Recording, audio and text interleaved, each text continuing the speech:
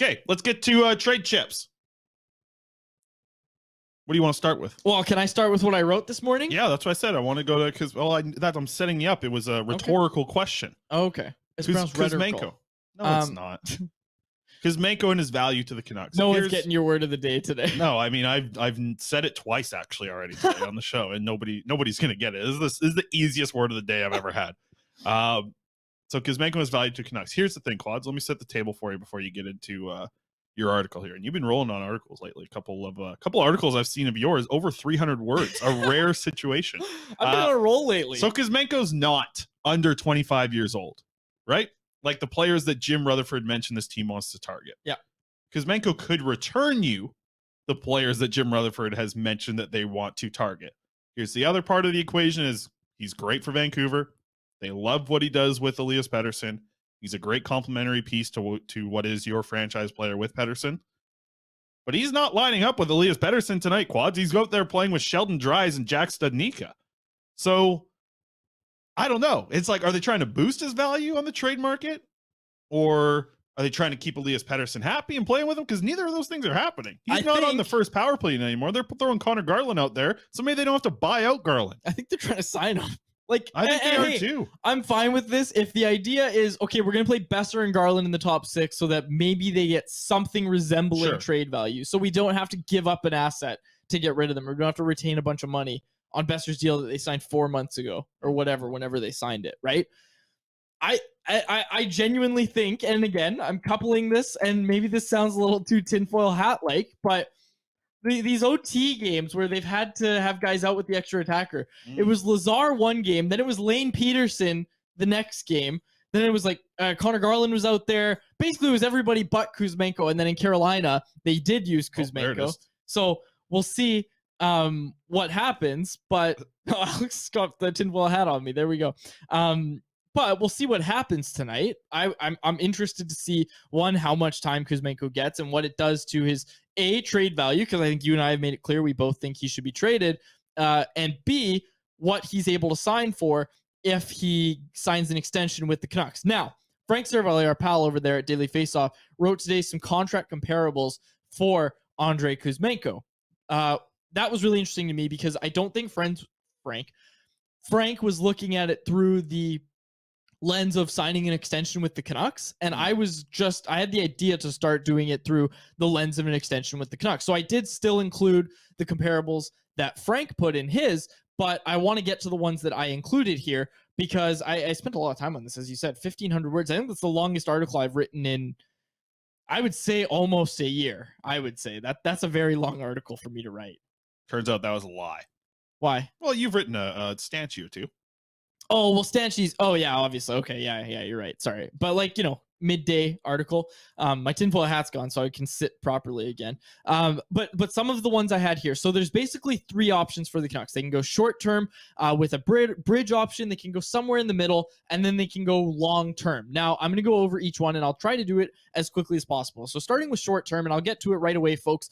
This is the one that I think the Canucks are going to be most inclined to sign. This minimizes their risk. Again, remember the sample size, not huge with this player, Chris. So right now, the numbers look great. Again, I think the Canucks want the numbers to look a little bit worse if they're thinking extension. But right now, the numbers look great. Short-term bridge option, this is what I came up with. The first comparable, I'm not even going to say Artemi Panarin first. I'm going to start with Victor Olofsson. Okay?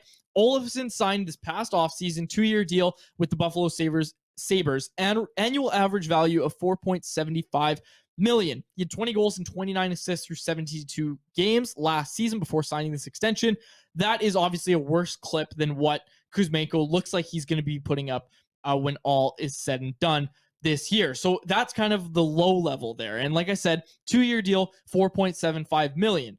The other one, and so keep that in mind, okay? The other one is Artemi Panarin. Now, Panarin, I understand he was signed in 2017. The comparable here is the principle of what Panarin and his agent chose to do. And that was, after back-to-back 30-goal seasons, 2. Remember, he was there for 2 years on an ELC, not one like Kuzmenko. 2 30-goal seasons, Panarin, and I understand it was 2017, so the cap hits obviously would be higher if it was signed today. Panarin bet on himself, so here's the intrigue from the player side. Panarin bet on himself, signed a 2-year deal, went out and basically proved it over a larger sample size and cashed in big time with his current contract with the New York Rangers. I think it's 11.675, something like that. It's the second highest paid in the league, right? Yes, yes, exactly. So he cashed in. He cashed in on that deal. Now, the comparable there, like I said, is the principle of it all. So if you take the dollar figure from Olofsson, you take the principle from Panarin, and again, we're also weighing here for the Canucks specifically, they are not in a position, both financially and on principle, to be handing out long-term extensions to wingers, right? Like, we've seen the winger position just get completely devalued, especially on the trade market. Look, and I'll get to more in a sec, but basically what I think is I think the Canucks would like to do 2 years. I think that is something I could see Kuzmenko going with as well.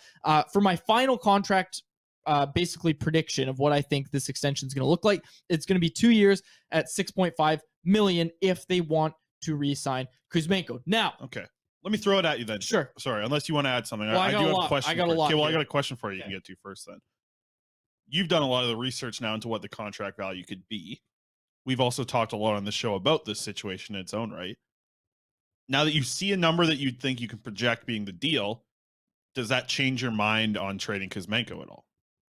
No. Because for a long time here on this show, you and I have been in the camp of you can get a lot of value back for this player. I think it's a first round plus. I heard today Yaremchuk and Mike McKenna on the Daily Faceoff show, they were chatting about a second plus a prospect. I think it's more than that. If it's a second plus a prospect, I think about the 2 years at 6.5, right? I think about it. I'm not saying it sways me completely, but if like we expect, if it's a first round plus, and remember, the other thing to keep in mind, like I just said, wingers aren't super valuable right now, but it is a very unique situation with Kuzmenko with the cap hit.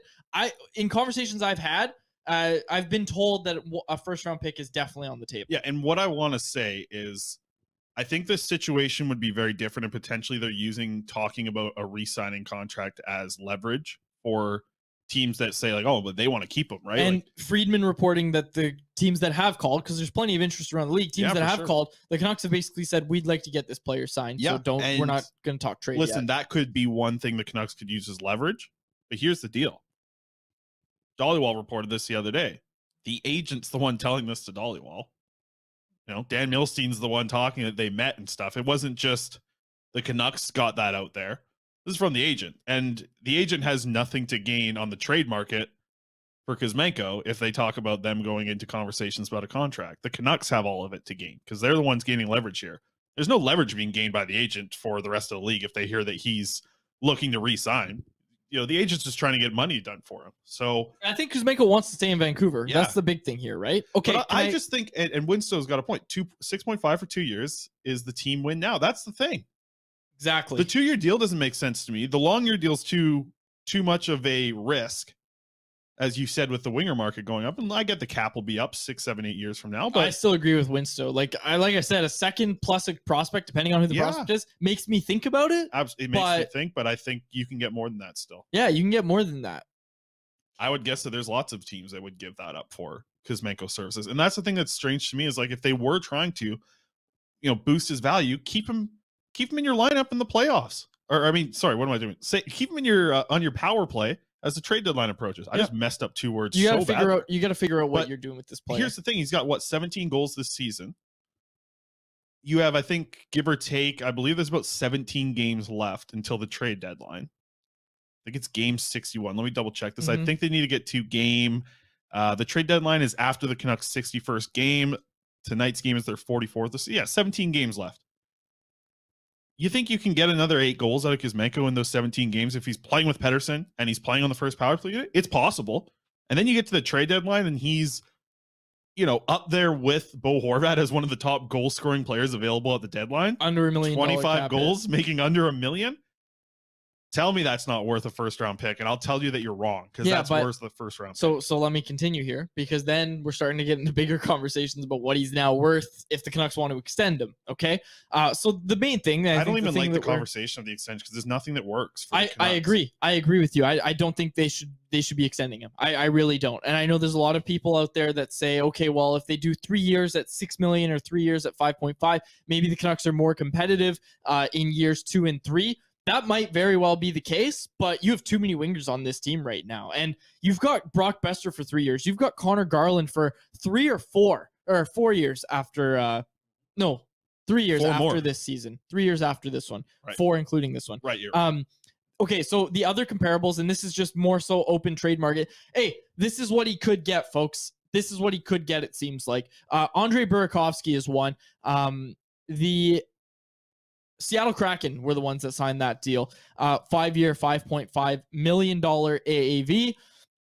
Again, like the Canucks might like that AAV, but they can't go long term on wingers. Like no. You just can't right now with where this team's and it's at. Like you have, listen, if you have anything coming down the prospect pipeline, it's wingers. Like maybe Danilo Klimovich turns out. Jonathan LeCarmack scored today. We'll get to that. Colson, Höglander. Exactly. Yeah, like you have to maximize this asset, yeah. Right? And then tell you what, you get a second round pick out of it. If that's all you get, then draft a defenseman, man. Second round defensemen work out a lot. Yeah. And like the Canucks just don't do it a lot. Elias Pettersson, 3rd round. He's all of a sudden their best defense prospect. Right, exactly. And he's actually playing well too. Like it's not just because they have no other defense prospects. They did a big feature on him today, actually. Orebro did. So that was kind of cool. I watched a YouTube video where some of it, then about a minute in, I'm like, this isn't Swedish. I don't understand what's going on here. Yeah, I'm not going to go over all 6 comparables here, but it's on CanucksArmy.com if you feel so inclined to read it. But I think at the end of the day, Chris, like I went over the ones that make the most sense for the Canucks. And I should mention the Brock Besser aspect because I did use him as a comparable because you don't think Kuzmenko's agent's going to say, hey, well, my guy's scoring more than the guy you just gave 6.65 annually for 3 years to. Granted, Besser's a larger sample size. He's been with the organization longer. I understand all that. I totally get that. But Kuzmenko's agent is still going to look at that and say, okay, well, how much do you value him? Because he's played more ice time than Brock Besser. Yep. He's scored more goals. He's put up more assists. Right. He's been a better fit with your franchise center than Brock Besser has. And you gave Besser this. How are you going to say that my client deserves less than this? I think that's going to be something that gets brought up in those meetings. Again, everything we're saying, Chris, and these are just the facts, folks. Like I wrote it in the article. You can go read the whole thing if you want. What Kuzmenko could get on the open market and what his agents, in all reality, is going to be asking for, the Canucks should have no interest in it. And it's not a knock against Kuzmenko. It's just where the Canucks are at as a franchise. They need to have a disciplined deadline. I keep saying it. We've said that we have to judge the direction off this team from what is told to us. At the start of the season, it was make the playoffs. The last thing we just heard from Jim Rutherford 2 days ago is the direction of this team is to add younger players so that they can retool. If you want to retool, signing a guy who's going to be 27 in the next 12 months is not the type of player he just told Canucks fans. So if you are going to judge this team and move the goalposts as things change with this team, as the season's gone on, the goalposts have moved from playoffs to now a point of retooling. Okay, a retooling move isn't signing Kuzmenko then. A playoff team is going to sign Kuzmenko. Or a team that really thinks they're going to jump. Sorry, a throat bubble there. Okay. Jumping into a spot of being a playoff contending team, they're going to sign Kuzmenko in free agency this year. Or trade a playoff team is going to trade for him this year. A team that's going into a retool doesn't need a 2-year run. And it was funny, like, Rutherford said this, and this was one of the comments that he said that was, criticized quite a bit in the market, was like talking about we need to have these type of players like a JT Miller on your roster, players that are going to go out there and, they're going to get paid a lot of money, but they're also going to do some things to produce for you to win. You don't need a bunch of them, though, not in a retool. What you need in a retool is what you always bring up with Montreal. Quickly getting draft picks, quickly getting young players. And as much as I love Kuzmenko, he's not fitting what Jim Rutherford just told us this team's direction is from this day forward.